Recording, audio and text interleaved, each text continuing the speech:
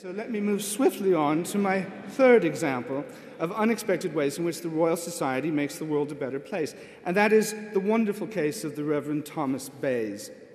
Now, I first came across Thomas Bayes while looking for notable vicars for a book I was working on, and the book that was recently published called At Home, which is loosely about my own home, an old rectory in Norfolk. My house was built in 1851, and one of the things that was notable about country parsons in those days was that they were generally pretty well educated, pretty well off, and had a lot of time on their hands. And so many of them did a number of extraordinary things. If I may quote from my own book.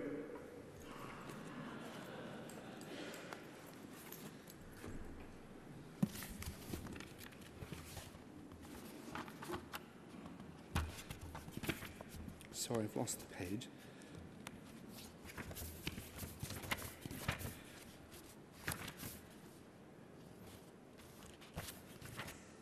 The last thing I said to myself as I left to come here tonight was, don't forget to mark that page, Bill.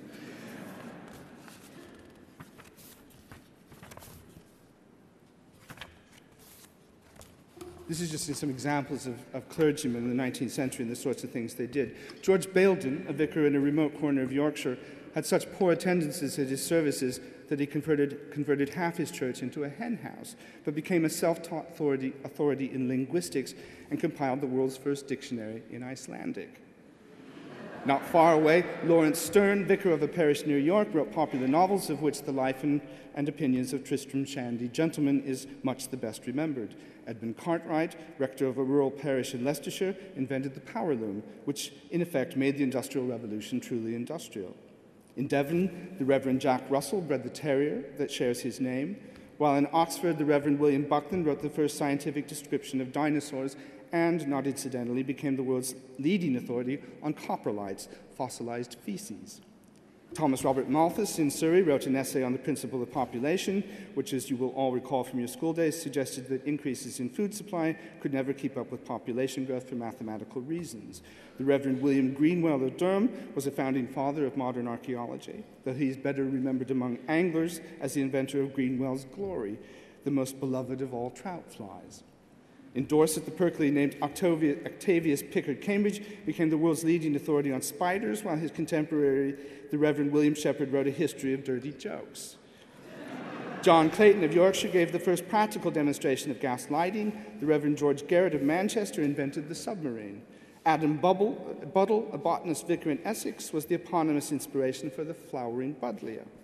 The Reverend John Mackenzie Bacon of Berkshire was the pioneering hot air balloonist and the father of aerial photography. And so it goes on. It was just the most amazing run of distinction by clergymen in the 19th century and indeed in the 18th century. But perhaps the most extraordinary of all of these people, and certainly my favorite, was the Reverend Thomas Bayes, whom I like so much that I included him not only in my own book, but also in my introduction to Seeing Further. Bayes was from Tunbridge Wells in Kent, and he was, by all accounts, a hopeless preacher, but a brilliant mathematician. At some point, he devised a very complex mathematical equation that has come to be known as the Bayes Theorem. Now, people who understand the theorem can use it to work out various probability distributions of all kinds. It's a way of arriving at statistical likelihoods based on partial information.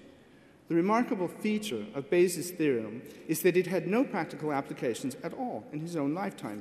You need very powerful computers to do the volume of calculations necessary to arrive at useful computations. So in Bayes' day, it was simply an interesting but fundamentally pointless exercise.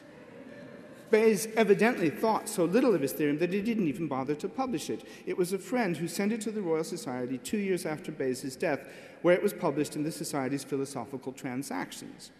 In fact, it was a milestone in the history of mathematics.